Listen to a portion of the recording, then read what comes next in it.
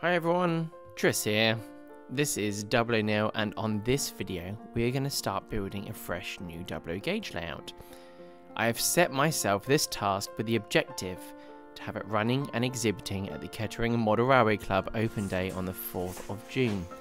This is all part of the Jubilee celebration that the club is running, and we're going to have the club layout out and it's going to be open for people to come and see what we've been up to.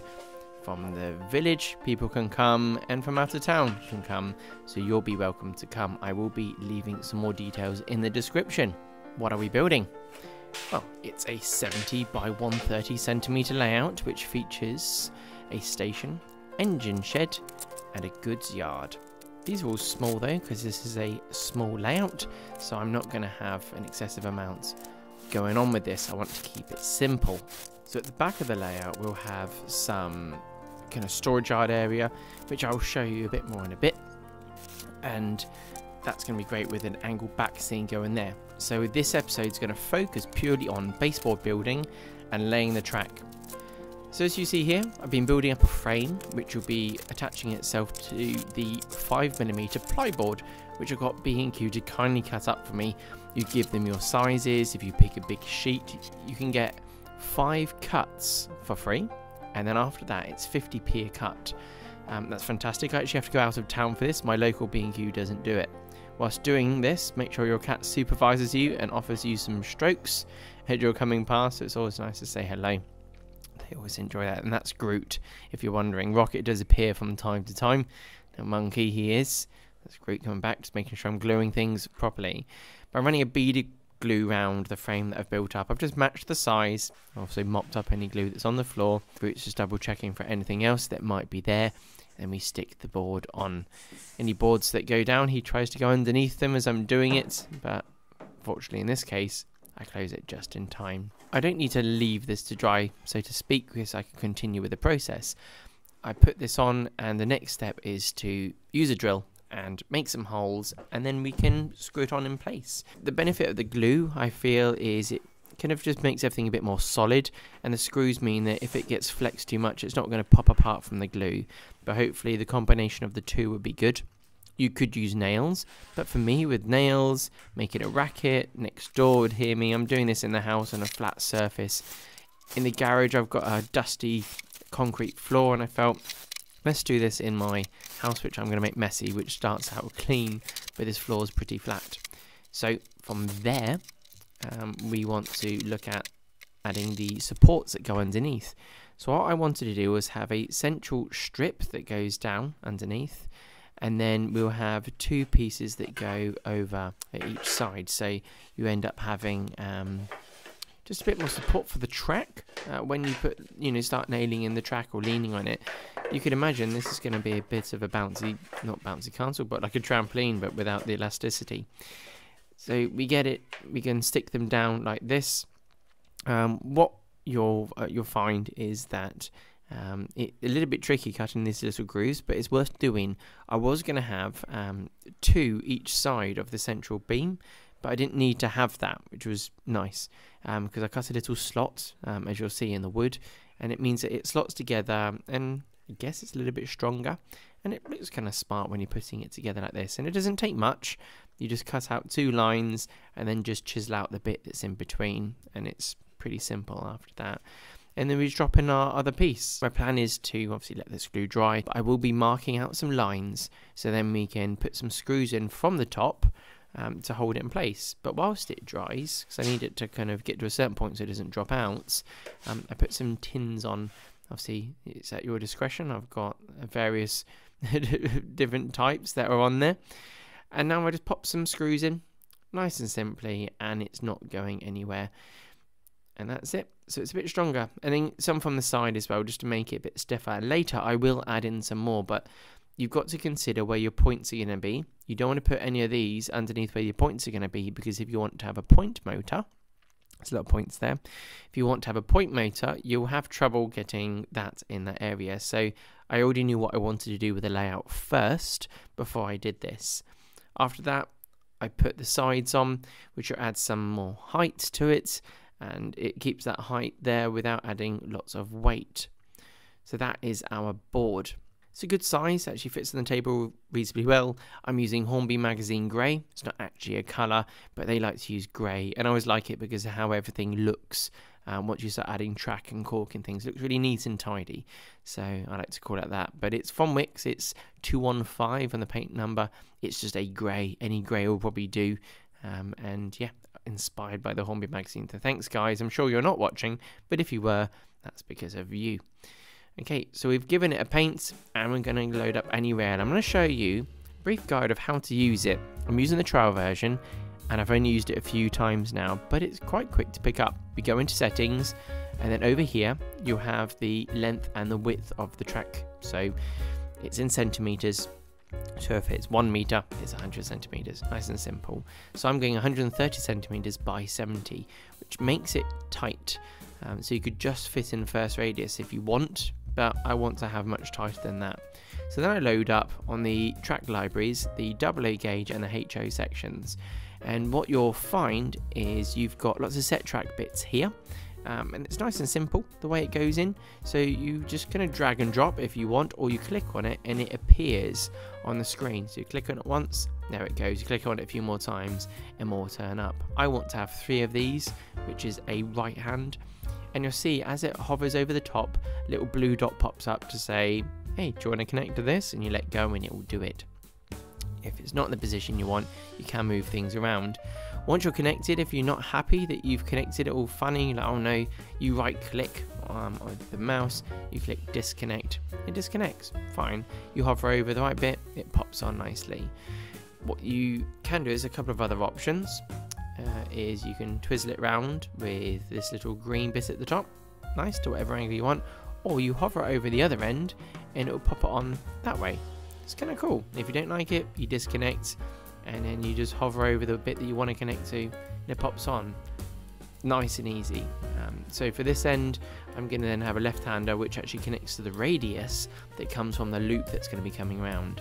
And then you can position the whole lot. If you're not happy, you disconnect things and you start again with certain bits. But it's quite nice. It's very user friendly. If you've not used it before, I'd actually put off using it for a while thinking I don't need that, and I also thought maybe it's a bit too complicated for me, but it's honestly not. It's quite an enjoyable piece of software to use. So I get out my Y sections, all set track again. I'm keeping my layout nice and simple, so if you wanted to, you could kind of match what I'm doing if you wanted to. I'm sure you'd probably want to do something much more fun than what I'm doing. So that's all our points that are going to be on the layout are here now. Then you go to track libraries and you want to load up the bit which is mainly for the HO section, and that's got flexi track on it, and that's really cool. And you've got all the big points and things you see with all the part numbers that Pico sell, so you can go and get these bits afterwards. So I get my flexi track out and it's great. You can set the lengths of these and you can set the curves of them. So I just want to make let's call it a shorter piece. It might be too long, it might be too short, it doesn't really matter. You can change it to whatever you want. It's now shorter. If you want to, you can also change its radius. If you hit copy on your keyboard, control copy, control paste, you can get more of them. So I want to use one of these there. I don't want to use pieces of set track. And so I connect on where I want to have these pieces. And all you do is grab these little crosses, you bring it across, and you can just move it. It's flexible track. If you go too far, it goes red, so if you go and stretch it, it doesn't like it. And if you squeeze it up too much as well, it doesn't like it either. So be considerate about what you do in real life. So if I grab this, I can snap it to where I want to go around. You can see it go red where it's too tight on the radius. And I've got this one, and I want to connect it not to there. That's the wrong place. What I do is I hit disconnect on here, and we're going to connect it to the right place. So we've got to reconnect it. So we just grab that cross, pop it onto there, and grab this one, and it kind of gives you a half decent, you know, compound radius. You know, it's not a singular radius. You've got lots of compounding curves coming in there. Basically, this is what my set track's going to have to go through. That horrible red line there is the radius it's going to go through, and that's tough. It's not going to be happy with that. I don't know if that's a 20 centimeter radius, but my 040s, which are the only locos that are going to be going on it, will survive. Well, I hope so. We're going to do a video on that shortly, or be part of this video, in fact. So you can see how easy that was. We'll go grab another one, and all we do is we go and attach that to it. So if I want to curve it, nice and easy, I want to go 90 degrees, which is the maximum. And what radius? Okay, 250. And you can see what it's done there. So nice and simple when you do that. Again, you can spin it round, you can do whatever you like. But I'm going to be attaching it how I want. You can see there, it's kind of good. But anyway, we drag it to what I want. We've got our crosses, and it allows you to manipulate the shape you want. And it gives you an idea of, can I do this? What are the issues? And can I do more? When you start doing this, you can start feeling like the whole layout's cluttered. And it might well be. Some of the nicest layouts that I see are just the simple ones with just either a single track going through with a point or two. And so mine's going to be simple. It's got 2 Y points. You've got an area which would be for the goods, and an area which would be for the engine shed, which I can then have a little small coaling stage, or not a stage, but yeah, a point to get coal. There'll be water. The goods shed will be a nice simple one by Bachman. I found a really nice one at Tony's Trains for Rugby, which is where I'm going to be getting all of my points, and going raiding his shop for everything else that I need. So I'm looking forward to going there and getting some inspiration.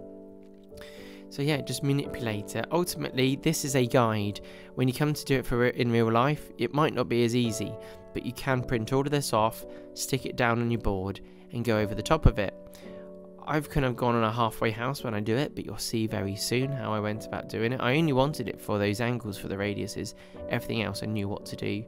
And this right hand side bit, that's just purely for my engine shed. It'll be a single one. I've got an old Hornby one from the Scaledale range, which I picked up, must be about 3-4 years ago, maybe longer, when I was kind of and ahhing about the idea of getting back into model railways from when I was a little boy. It's something that it's taken me some time to get to. With this, you can see that those crosses start overlapping, and they're not happy when I do that. So I shift them out of the way, and I go and drop it into what will be my fiddle yard, effectively, or I guess it's a fiddle yard. You know, I copy and paste them, bring them over, and then you can manipulate them to your heart's content. I will be putting a point in on one of them to add, because I've got maximum room there, so I can drop that in, go from there. Things that you might put things on, decide that it's not right for you, then change the point or whatever. But ultimately, this program is excellent for you, probably maybe saving some money on points, working out what you like, and you can have a little figure out the shunting capability of everything. And whilst I was doing this, I kind of had a good feeling about what I was doing, and I also like to do some more layouts on here. I've been mocking up some from some of my friends that want to do some layouts, and they've got a bit of room, and I'm like, right, I'll figure something out for you. With the trial version, one of the main limitations is the amount of pieces you can put on. You can only put 50 pieces on, and that might include, I guess, trees and all sorts. So if you only want to stick to the trial version, you need to probably do your railway in sections on here, and then you know, if you want to do more, then you bite the bullets. I'm putting on a back seam here, just a basic line to figure out what it is, but the back seam will go across and then down, and hopefully give the eye something different to look at. I don't want to just have a straight one across the back. I like my layout to look like it's not necessarily a complete tail chaser and have that roundy approach, which is great in some cases, but for me, it'd be nice to have something that looks, I don't know, just like a little thing that comes through. And then we've got our trees. I'm just dropping some in just for some fun, just to imagine some there. We are going to have a small halt station in here, and some other bits, so there's only so much room for trees, but I like to have some banked you know, scenery going up to the back seam with a bridge over the top of each of the portals for the tunnels for where it goes through the back scene. So some of it might be hidden by trees. We're not sure yet. We'll see what happens. But like you can see, you can mess around with it. You can have a lot of fun and get to the point that you can be quite satisfied with all of this. If you really want to, there is a 3D view option on here, so you can click on that. I didn't see the trees when I clicked on it before, so you just get this view here. Great, you get an idea of how it's going to look in front of you when you're standing in front of it. So great, back to 2D, and that's it. Next step, we're going to cut out all the cork for all the points and bits and bobs I bought from Tony's Trains, and that's going to be nice and simply done. We get the cork. I'm using 1/8 of an inch, or 3mm, or 3.175 to be precise, millimeter thick cork. And you don't have to use cork when you're doing this. The benefits of cork is, from my point of view, it allows for discrepancies in heights of boards and things. It kind of softens the blow.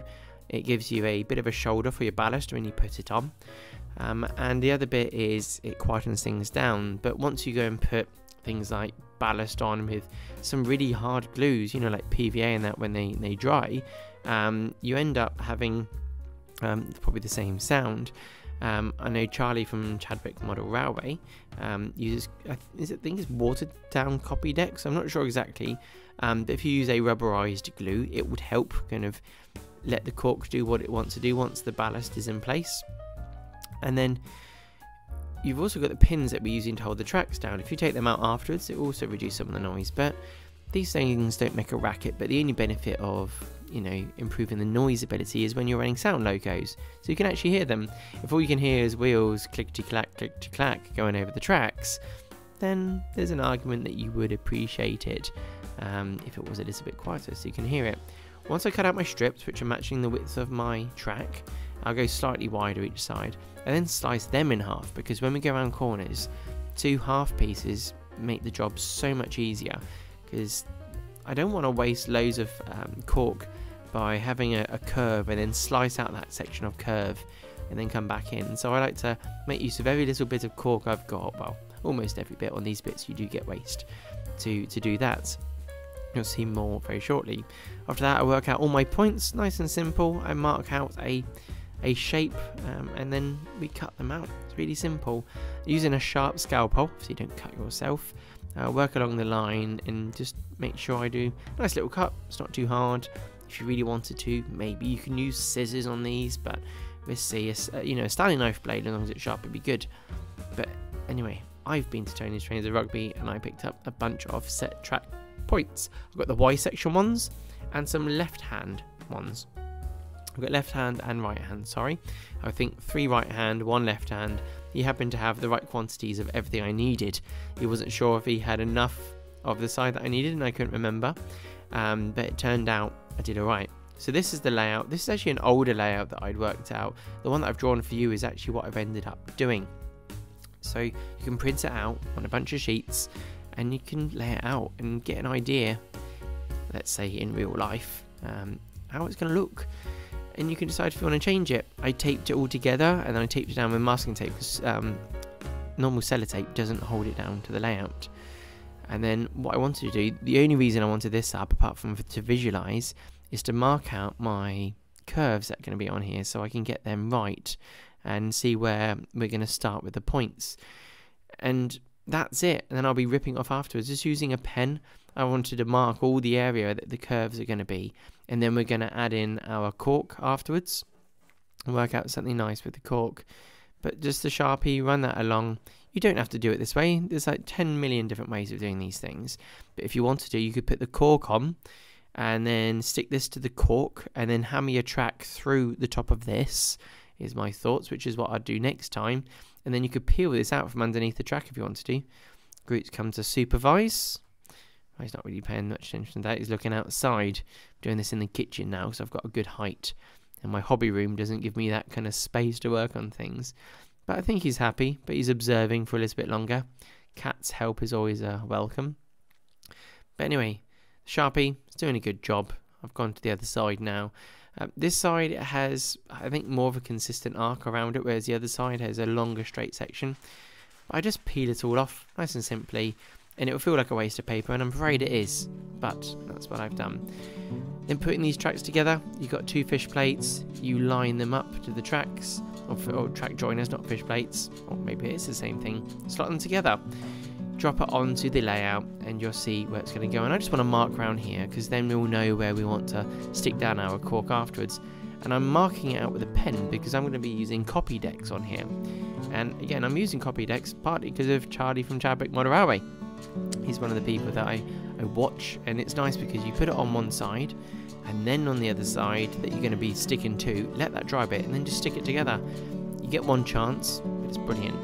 I'll mark around my point motors, and because these are going to attach to the bottom of the point, I'll be cutting a hole in this board for them to drop through. And then later on, we're going to be blocking the hole up. So I drill some holes with the drill, and then using a jigsaw, I work my way through, and I cut out our little square until it's good. Just watch your fingers, make sure you're wearing eye protection when you're doing this. Try not to breathe in the dust. To make it easier, I drilled a few more holes in this one. But it's a nice easy job, pops out there, but we do have to do some modification after doing it with a file. I used the Gauge Master ones in the end, so this is the Pico one, but I didn't have many of them, and I bought the more modern, arguably more modern, it's probably the same age as the Pico ones in reality. The Gauge Master ones, which are chrome plated with nice writing, they're pre-wired as well, so you just screw some wires into it, which is great, you know, makes things easier for me anyway. I clean this all up with a sanding block, and then I put some nice copy decks on, which smells like fish paste. In school we used to use this, I used to hate the smell of it, and we used to have fun kind of going, oh, when we open up the pot. But yeah, we paint it onto the cork. It works very, very well, and we give it kind of 15-20 minutes until it's almost touch dry. Sometimes I'm impatient, so it goes on a bit gooey still, but it still does the job. See how some bits have gone clear, some bits haven't. We drop it over the top, and if you want to move it afterwards, you don't really get much choice. So if you don't want to do it this way, you'd have to put on the copy decks and then put a weight over the top. But this means I can just stick them on. It's it's done. It's not going anywhere. The benefit on this over PVA glue is PVA glue I find takes ages to dry when I do it. And then even though I had cut out all my shapes, I kind of messed up a bit, and so I just thought, because I've messed up, I'll stick it on this big rectangle, because no one's going to see it apart from me, who's going to be behind the layout, and anyone that's helping me. My friend Zach's offered to help me on the day to come and do it, so he'll be hidden behind there with me. Now, just like we did before, we've let it dry, and I ran it around. You can see here I haven't had to put pins and things in, apart from that bit. It wasn't quite dry enough when I stuck it down. I should have been more patient, so I popped 2 pins in, and then we do the next bit. And that's nice and easy. We work around, it's nice and quick here. It takes a little bit of time, but I put a little bit of weight on it just to make sure it stayed, because I was being impatient with the sticking, because I've only got so much time to do this, so I was kind of rushing through a little bit. And you can see here it's dried a bit there, it's gone clear, and I come around here, nice and easy. See that? Looks easy, doesn't it, when it's sped up? Love it if it didn't take me this long, or it did take me this long, sorry. Now the next stage is to snip out the area which the points would have the point motors go through, and you'll be thinking that's a massive hole, and it is a big hole, and you'll be thinking that's a disaster, but it's not. We're going to be using a mixture of masking tape. There's the Gauge Master point motors, masking tape and cork to sort that out. These are nice, they pop through the Pico bits on these 4 pins, and the central pin, which does the moving, actually just pops through and it holds it there, and then you just twizzle the bits that have poked through, because it's quite soft, and that holds it in place. And hopefully these are going to get disguised once it's all been painted up, and I've put some sleeper grimy browny colours on there, hold it in place. Because these have the connector underneath though, I will have to do some modification to the board to get it through. Won't go through all the way, as much as you might push and pull and stuff like that. You need to have room for it, and you also need to add the wires first before putting it in. The issue is the 5mm thick area. If I want to get a screwdriver to it once it's in there, I've got no chance. I'd have to have so much material removed, it would have been just a bit silly. So really that connector could have been a bit further down, or pointing a different angle for the screw holes. So I've attached my my wires, not screws, wires to it. I've got black for my common, and then the green and yellow are for whichever way it's going to switch, and that will be wired up on the next episode, which will be all about electronics, so come back for that. So I drop it in place, nice and simple, going in there, and then we do the other one, and then it's together. We're just popping in some pins now. I'm using some of the, I can't remember if these are by now, I want to say Gauge Master. The board is only 5mm thick, so I try not to beat it up too much when I'm doing it, but once you're through, it's good. I only pop them in so far to begin with, and then once I've got the flexi track in place, I'll hammer them all through, all the way. You can see the camera bouncing around because it's sitting on the board when I'm doing this. But these are going to be rigid in place, and it means that I can then crack on with the rest of it. Now the points are there, we're going to put our flexi track on, which some people I know don't find this fun. And I would argue that I don't find this fun either. But once you've had a bit of a messing around, it's fine. If you get some Xeron track cutters, they do well for snipping it to size, and I file up the edges that have then been kind of messed around with the snipping. So that's quite important, otherwise it's quite hard to put the track joiners back on. But as I go, every few sleepers, so to begin with, starting with this third one across, do the third and then the 20th and so on. So then we can hold a nice arc going around. We don't want to have any kinks, and we don't want any sudden sharp radiuses going in. Otherwise, you're just going to get some, well, derailing and decoupling from various things. And so I just pop in a pin, I tap it in gently with a hammer, and that's in there. And then we work our way around. It's a simple process. You need to take your time. You'll find when you bend the curve, you might then have it changing in length of the bit that's by the point. So you just need to adjust that. And you can use the pliers to gently push it back up, ready for when you get to this stage, which is also a tricky step, where you want to try and poke that in there. So you've got your joiners in there, you poke it together, and now we've got it. You can see I've got my tightest part of the radius on each end. So we'll test it. I've got this small Hornby Peckett. Lovely little loco. I do really like it. I still never really did much with it. I bought it because it looked nice more than that it fits in the Great Western things. But that comes along here. The handrail's a bit bent up there. I'll get that fixed. And it comes around. It has no trouble. See around the tight bits here? Yeah, no trouble. But it's an 040 with a short wheelbase. It should work. The next step would be to go to a larger 040, which is my Hornby chassied, double O'Neill designs, bodied loco. It's like I like to see it's like a baby prairie. I know it doesn't have the wheel allocation of a prairie, but I've given it that kind of look. It's got a mix of that and an ivet, and yeah, it's nice. If you want one of these, check out the websites.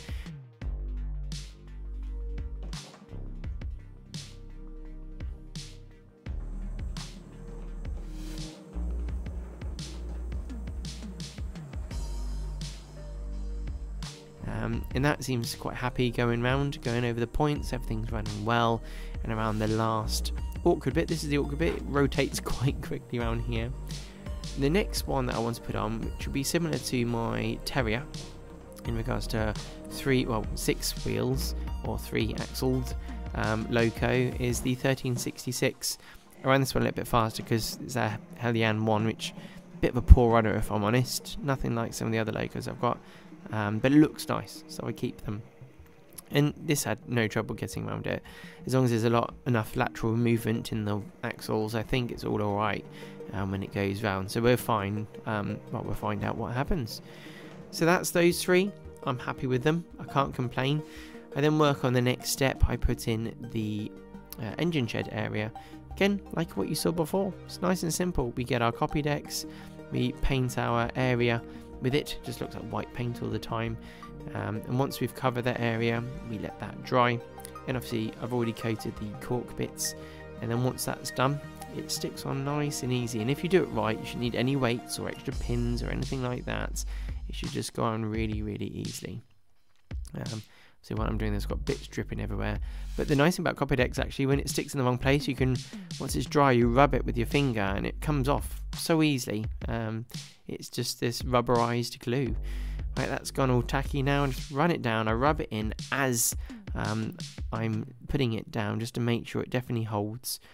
But it's easy, much easier than PVA glue. I'm sure there's other ways to do this that may be even easier. And it's spray glue, but that goes everywhere. Or maybe that's good. I have to try that. Spray it in the cork, let it go tacky, and then stick it on. But anyway, that's something for another day we can play with, can't we? But if you haven't done any of this before, don't be afraid of it. You don't have to use cork if you don't want to. You can just go straight to a piece of wood. There's just a few benefits from when you use cork, but it shouldn't stop you from building a railway if that bit scares you off. Just stick the track down, go and have some fun. That's the important thing. I've been doing this for a little while now, so I've got a little bit more confidence doing this than maybe a beginner would. So with that done and in place, we'll go check out the other bits that we're doing. So I'm doing the storage yard area here, nice and simple. Just stick it down and put some pins in. It's a bit wet here, I'm getting it all over my fingers, but that's fine. And we'll add the track onto that as well. It's nice and simple. We're going to have 3 points there. I would actually like to go back, since doing this, and do another little section on it, but we'll see. I'll put the back scene on and see what happens. Just means I can have more locos ready to go for when I've got our open day that I'll be going to help out the club, which will be good fun. This is where our goods shed will be going. It'll be dropping in this section here, going down to the back. I want to have a little bit of a run down to the goods shed. I don't know, there's something nice about that, but I'm sure most of this isn't realistic, so it's free game for what I do. So don't forget, this is meant to be fun. Enjoy it. It'll be really rewarding once you've got the whole thing together. That's one thing that I'm looking forward to. So I've got a lot of enthusiasm to get this done. So the last little bit I wanted to do was block up these gaps for when I put ballast on later on. You don't have to put ballast on, but for me it makes it look really, really nice and, well, like the real thing. That's what you really want to. So I put bits of cork in. I also use some blue masking tape and then glue it in place with a bit of copy decks just to hold it there. And then when we put the ballast over the top, it's not going to fall down that big hole underneath. Of course, when we do points, we do need to be careful, because we can actually stop the action of the points if we're not careful. I'd like to say a big thank you to my patrons and channel members. If you'd like to become one, then check out the link below. You can hit the join button if you want to, but if not, hit the subscribe button. Anyway, thank you so much for watching. Hopefully you'll join me on the next episode, which will be focusing on the electronics of the board, and we'll have a bit of loco running just to make sure everything works and have some fun with shunting and bits and bobs. And we'll also talk about how the layout will be going in regards to the kind of buildings and bits that are going on it. Anyway, I look forward to seeing you there. Cheers. Bye bye.